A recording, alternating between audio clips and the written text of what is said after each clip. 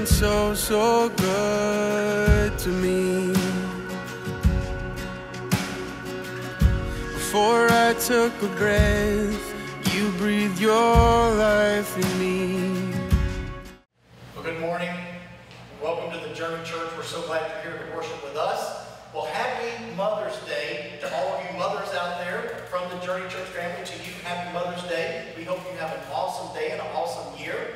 Well, the title of today's message is A Mother's Love.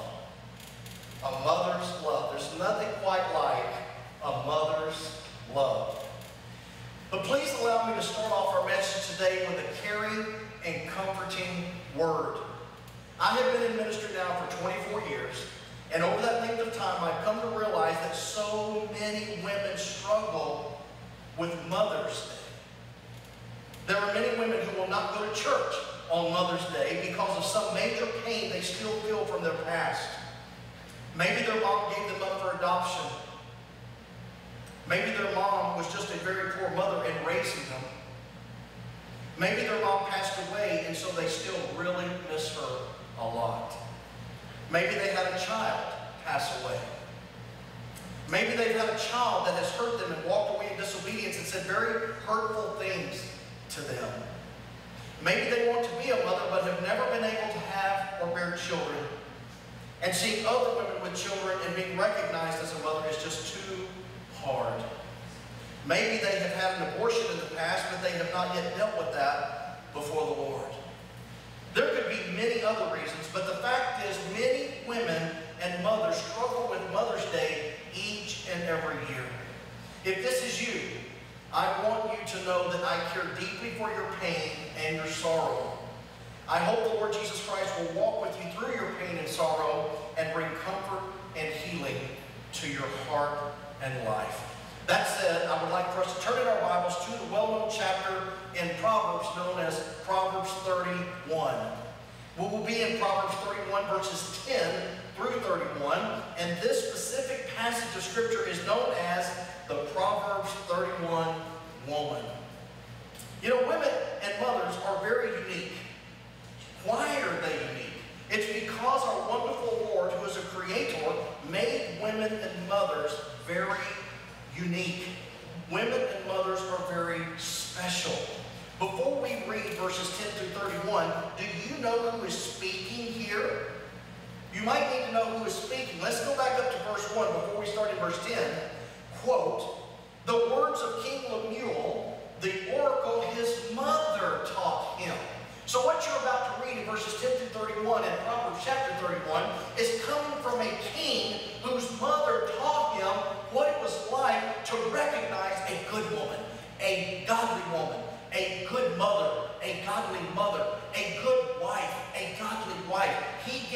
She gave him a picture of what to look for and to seek after for himself. And then, of course, God is the one that is through the Holy Spirit had him pin this down so that every generation would know what it's like for women and mothers to live. Here we come to understand what a good and godly and virtuous woman is from a wise mother herself. The Lord helped this mother become a godly woman herself, and now she is teaching her young son the picture of the type of woman he should desire. Let's look at Proverbs 31, 10 through 31 right now. The subtitle for this is called The Description of a Worthy Woman.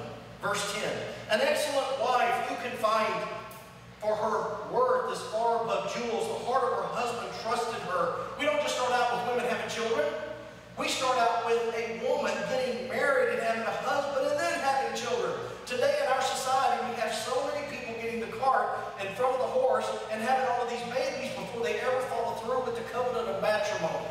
And so this woman says, look, first of all, she's a good woman, but then she becomes a good wife, and then she can become a good mother. Verse 11, "The heart of her husband trusts in her, and he will have no lack of gain. She does him good and not evil all the days of her life."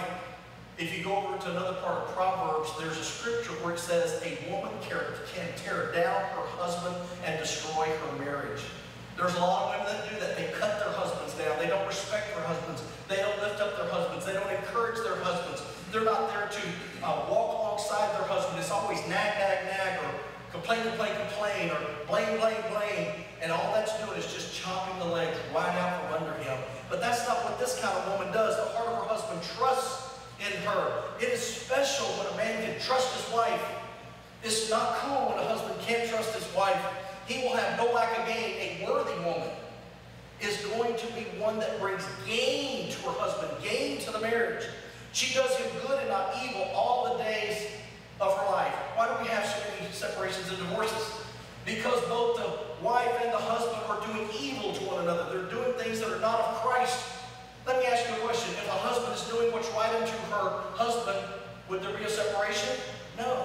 What if the husband is doing right to his wife as the Lord would command? Would there be a separation and divorce? No. When we do what God says, we would have wonderful marriages. Verse 13, she looks for wool and flax and works with her hands in delight. She is like merchant ships. She brings her food from afar. She rises also while it is still night and gives food to her household and portions to her maidens. This woman knows how to use her hands. This woman knows how to roll up the sleeves, and she knows how to put on an apron and work. I grew up around a grandmother, a great-grandmother, a grandmother, and my mother, and I've seen all three of these women wearing aprons.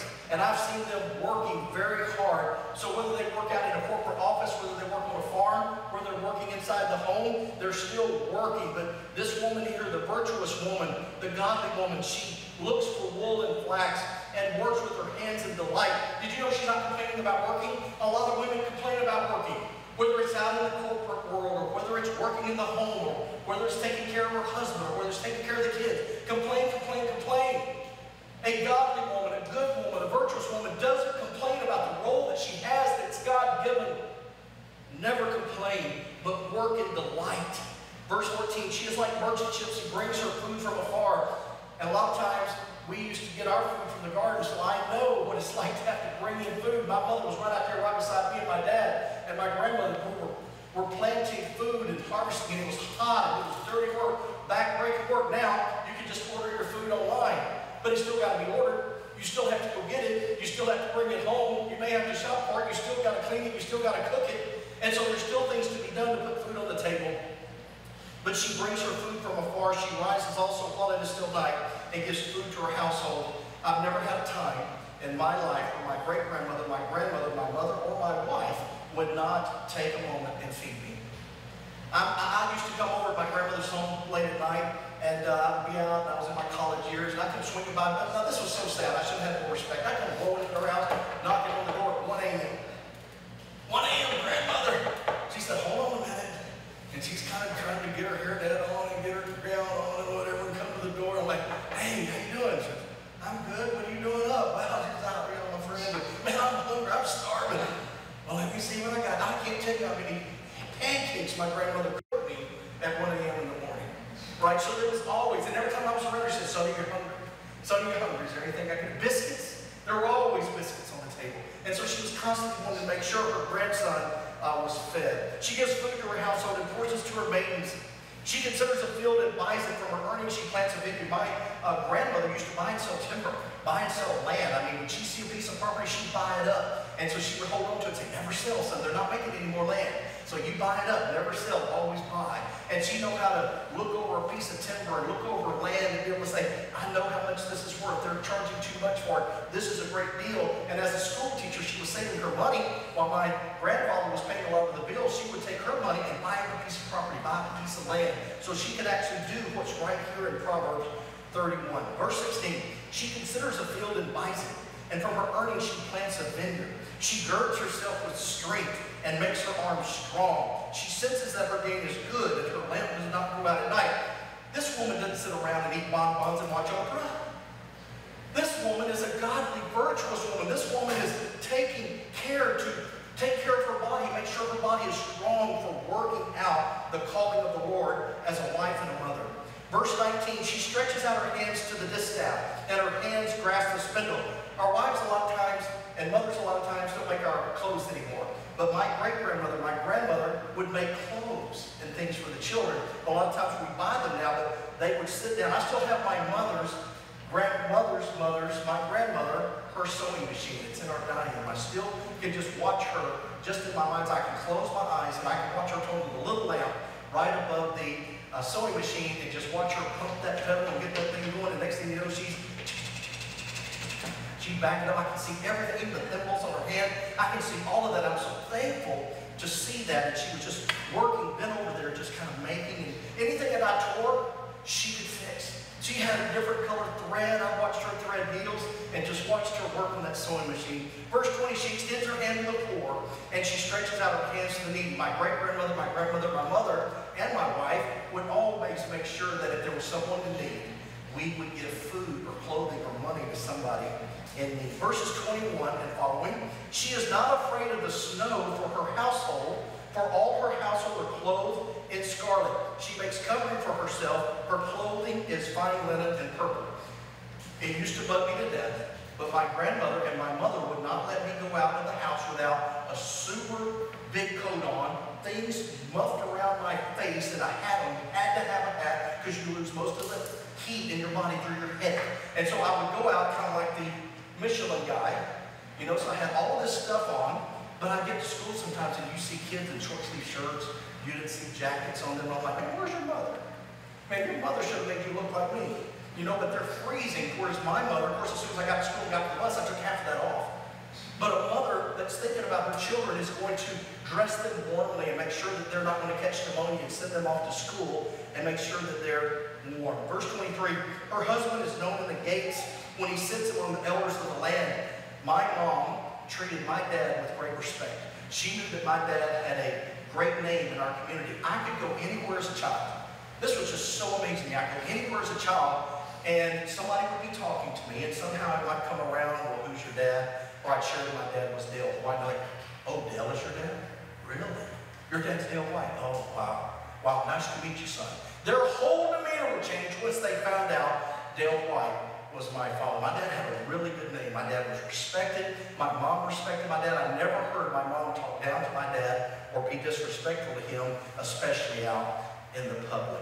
Verse 24, she makes linen garments and sells them and supplies belts to the tradesmen, strength and dignity to her clothing, and she smiles at the future.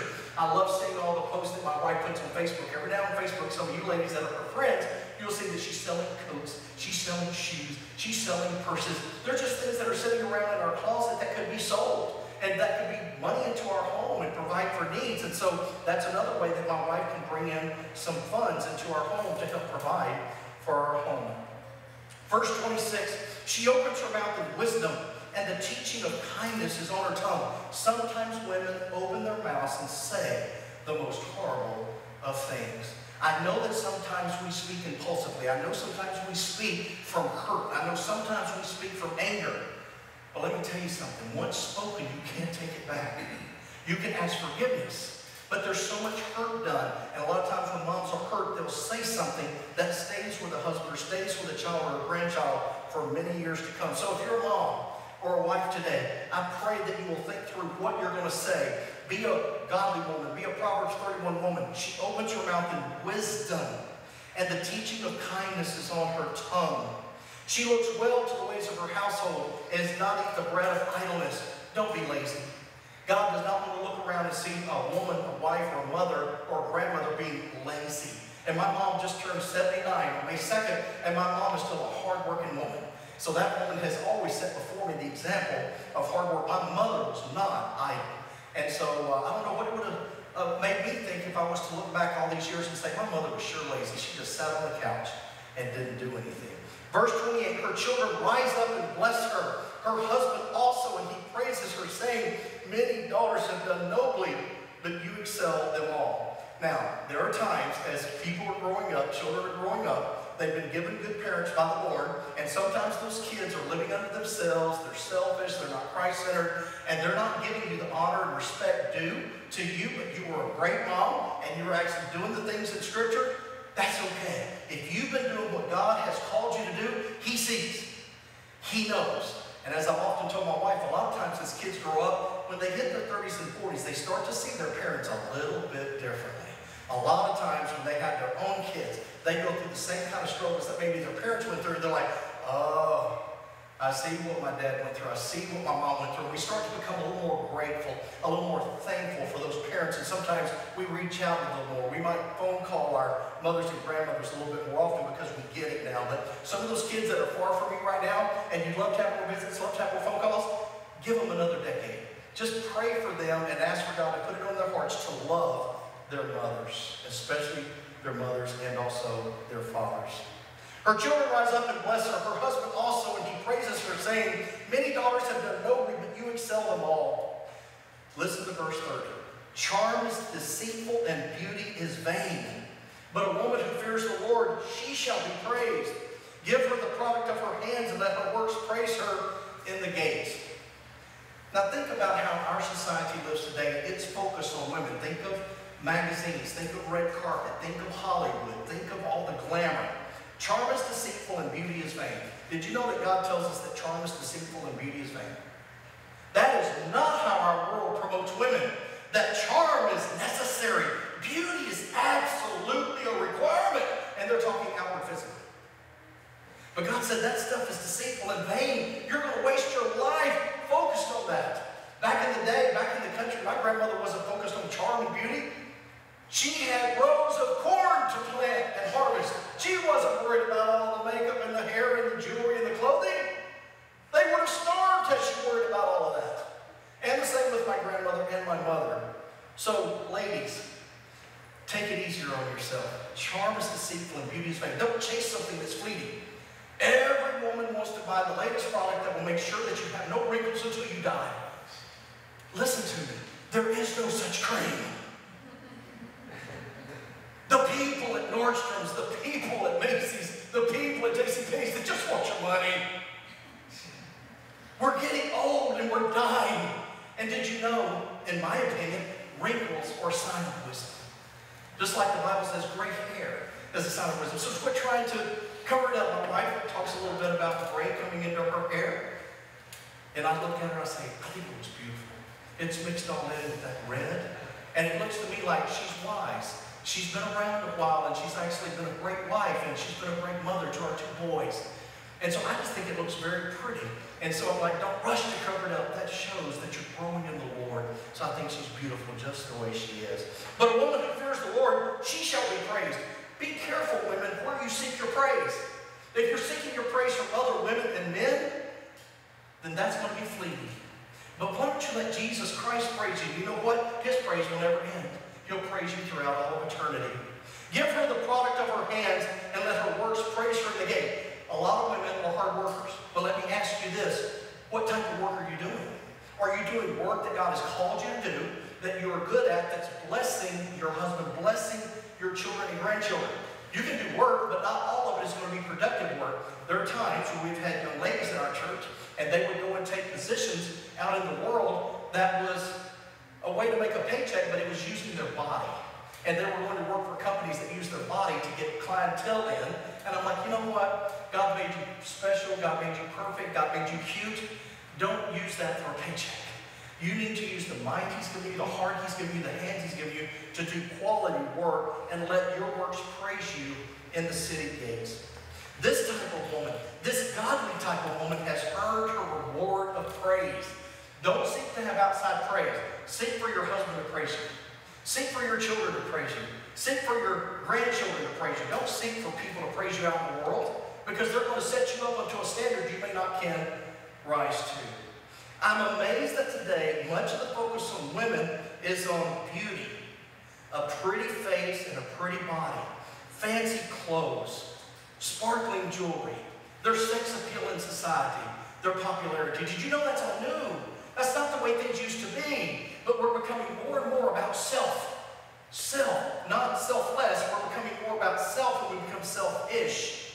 This is not the focus of the women that I've had the privilege of seeing as I grew up. I personally come from a strong line of godly women. My great-grandmother, my grandmother, and my mother. All of these 3 women worked on a farm. The last 2, my grandmother and my mother, not only had college degrees, but they both worked on the farm when they got home from their 40-hour per week full-time job. So get this, going to college, being married, and getting a job, having a full-time job, coming home, changing your clothes, going down into a hot field and actually getting on your hands and knees and digging things out of the ground, coming in, and my mom would spend all night parching things, shelling things, and my dad and I would too. We'd have big dishpans sitting in our laps, shelling purple whole peas or beans or all those kind of things. She would then stand on her feet till 9 or 10 at night, do all that while she's washing clothes and after she's cooked dinner.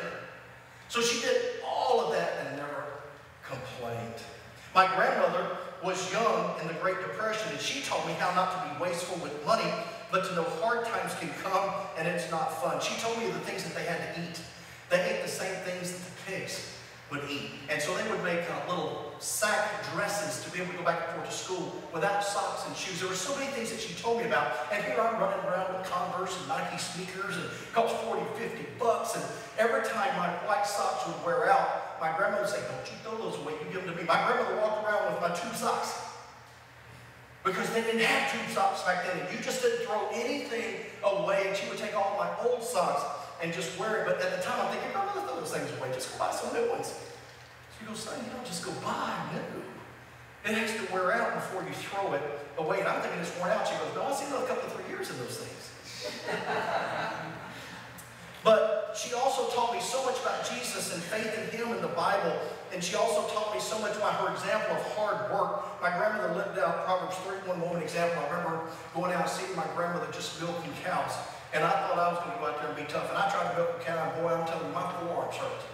She could milk cow after cow after cow. Then I thought one day I'm going to go out there and help her with the harrowing as she went down the row of her garden. And so I show up, and here I am in the best shape I could possibly. I worked out with the power lifters at Louisiana Tech University. I was slim and trim, and boy, my maxes were high on deadlifts and squats and bench presses. And I showed up glistening from having a tan, and boy, I showed up on a tank top. And my grandmother, probably in her 60s at that time, I was out there just going with an old one-horse mule, and she's just going down the rows, and it was a furrow that just kind of turned the dirt up, and she's working this thing like this, going all the way, going back and forth, long rows, from here all the way into that parking lot. And then she'd turn around and she'd go back, she'd wipe her forehead under her bonnet, and she'd just kind of do it again. And she'd already made lots of passes. I showed her, I said, "Oh, grandmother, let me help you with that. Don't kill yourself out here." She starts smiling. And I said, no, I got this for you. I don't want you to have to do this. She goes, "Oh, you want to try?" I said, no, not try. I can do it. I can do it. I just don't want to see my grandmother right here doing this. Help yourself. And so I got out there, and boy, I began giving it the biceps and triceps and the flex, just flexing everywhere, and just giving it that. I got to the end of that row. I was dead. Absolutely dead. I was breathing hard. I could hardly stand. The heat was killing me. My back was hurting. My biceps were popping out. I just couldn't do it. She just over there just giving it this. I said, "Well, what's so funny?" She goes, "Son." I said, "I just don't know how you do it. How do you do that?" I mean, I just got proven that I couldn't do it. It was just a real slam to my humanity and my masculinity. And she said, "Son, I've been doing this all my life. I'm conditioned for it.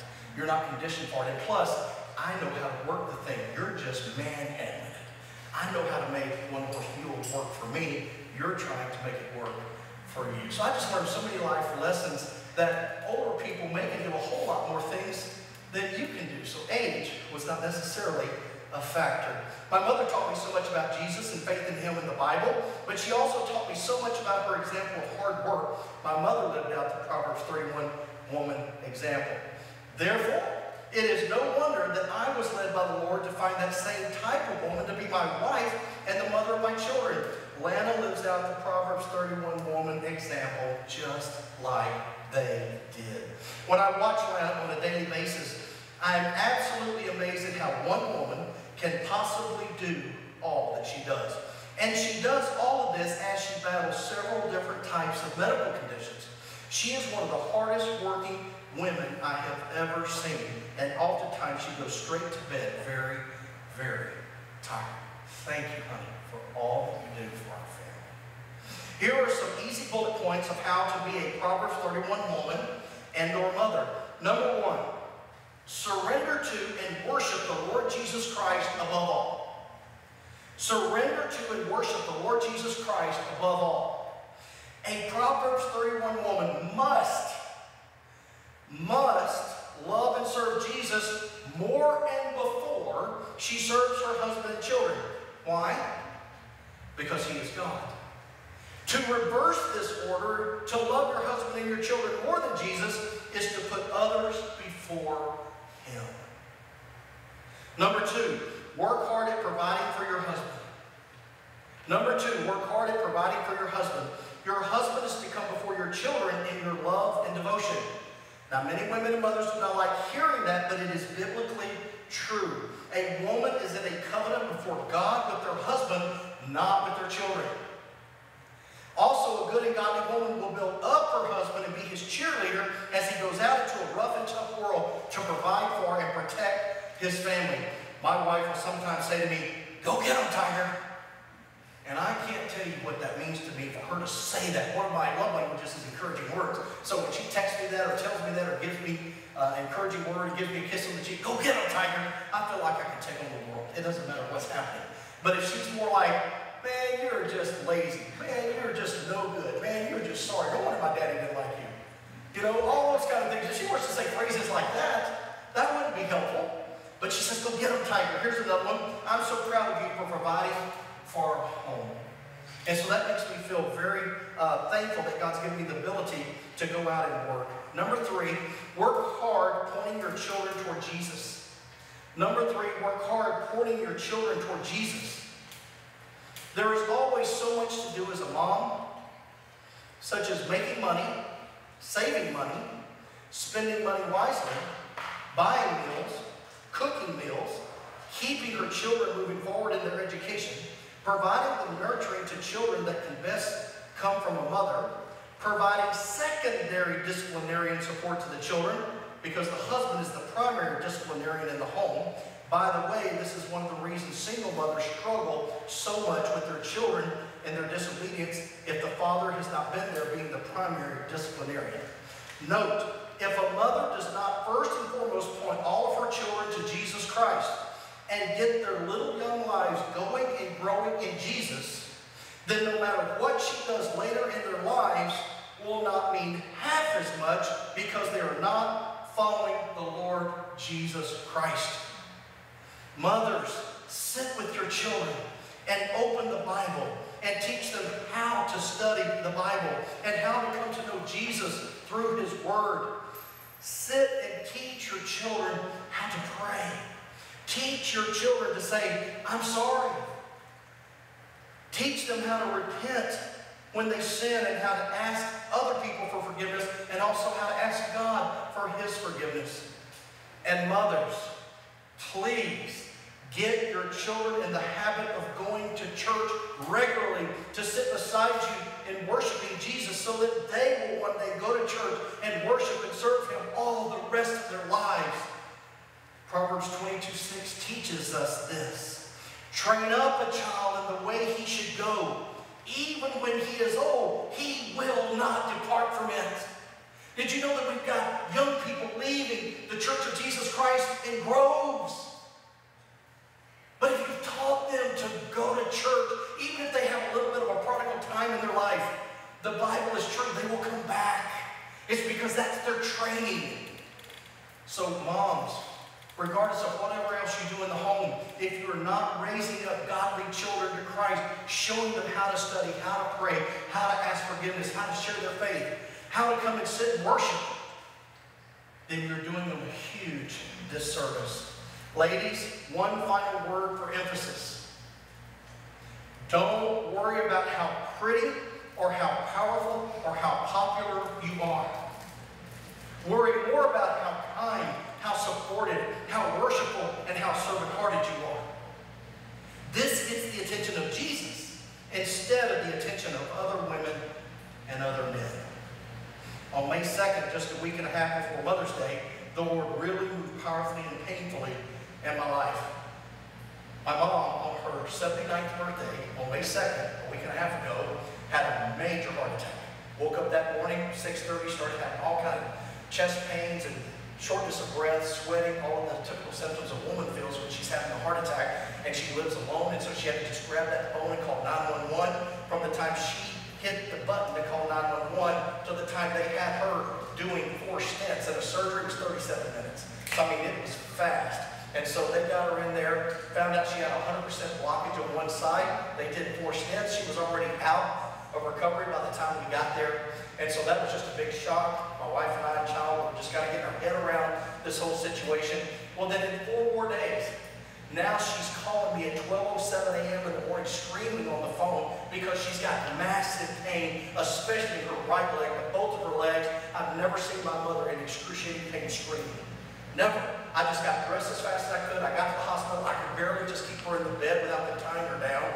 Massive amounts of pain. My mother has always been there for all of my falls and breaks and hurts and issues and the crying and the holding and the hugging and telling me it'll be okay. I've never had to return that favor to be there by my mother's bedside with all of the pain that she was experiencing with that blood clot as it was in her abdomen. It was blocking all the blood flow in her. She felt like her leg, she said, was going to explode. Make them do something. I could beg them for more pain medication, but they couldn't give her any because they already had her something. They could give her too much, and her heart and blood pressure were already so low. And then they took her in. They gave her the report about what can happen if you go in for this surgery. So 1 out of 5 lose a limb, or 1 out of 5 die. Okay, that's pretty high odds, right? 20%. So they take her off. She's in surgery. I keep getting reports from the nurses, and she's doing fine. After she went into surgery at 3:25 a.m. and came out at 7:05. And so she came back. They brought her back to the room. Well, as they brought her back to the room, I walked in the ICU room, and she was right there, and she just had this blank look on her face. She just had a glassy look. As I walked up to her, I said, "Hi, Mom. How you doing?" And she just was non-responsive. She didn't smile. She didn't wave. She didn't blink. She didn't speak. So I just kind of stepped out of the room. I could tell things weren't right. And then I hear the nurses saying, "What's your name? Can you tell us your name? All right, please tell us your name. Do you know your name? What's your birthday?" They're asking her all that. She's no response. They must have asked her what her name was 15 times. I went, something is bad, wrong. The nurse ran outside. She said, something's not right. We're ordering a CT scan of her head. She's not responding. So anyway, I'd already been told about how severe this could be. She's 79 years old. So they rush her off, and at that point, I'm losing it. I mean, I'm a man. I do cry. Real men cry. But there were just so many nurses and doctors standing around. I just kind of walked off down the side, and I walked around the corner. There's a big window standing in the corner of the hospital, and I just lost it. I just said, well, today's the day I lose my mother. My dad already died 25 years ago, but I still had my mother. And so I was just standing there just losing it before the Lord. Just tears were flowing, and I was just realizing I'm about to lose my mom. I may have already lost her. Whatever I just said to her, that was the last thing I could say to her. And so they had her for a while, and when she came back, it was quite a while. They finally brought her back. And I didn't really want to go back in there. Even when they brought her back, I just didn't want to go back in there because I couldn't face talking to her and her not responding, her not saying anything, her not smiling, her not recognizing me. And I'm like, well, I've got to get back in there. I walked back in there. I said, "Hi, Mom." And she gave me a little wink. I said, "Yes." And then she kind of waved a little bit, and a little smile creeped over. I said, "Wow." So me or the doctors, nobody knows why things turned around as they did, but God gave me a little bit more time. I'd already grieved the loss of my mother standing in that window. I thought it was over. But God, some reason, in His divine sovereignty, gave me a little bit more time with my mother. I want to make good use of that. If your mother is still alive, call her today. Don't wait and say, "I wish there were things I would have said," because you can't get that time back. I want to call my mother more. I want to see my mother more. I was already calling her, texting her, and I was always taking her out to a lunch somewhere. I want to do more of that. I want to hear more of her stories. I want to build more memories with her. So God gave me a little bit more time. But even if God takes her today, I'm prepared. I'm ready for God to take her if He wants to. But my mom has done her job. My great-grandmother did her job. My grandmother did her job. My mother did her job. And so now I have chosen wisely. But that's what we all need to be doing. There's so many people out there not choosing wisely. And everybody that God brings into our church family, we need to help them become a Proverbs 31 woman. You're not born a Proverbs 31 woman. We become a Proverbs 31 woman with biblical study and teaching and preaching and worship music and discipleship. Amen? Let's help more women. Can you imagine what our world would be like if we had more Proverbs 31 women, wives, and mothers out there in the world? What would life be like? This would be a very different world. We need more godly wives and mothers. Amen? Ask God what He can do in you and through you to bring about that life change for more ladies. Amen?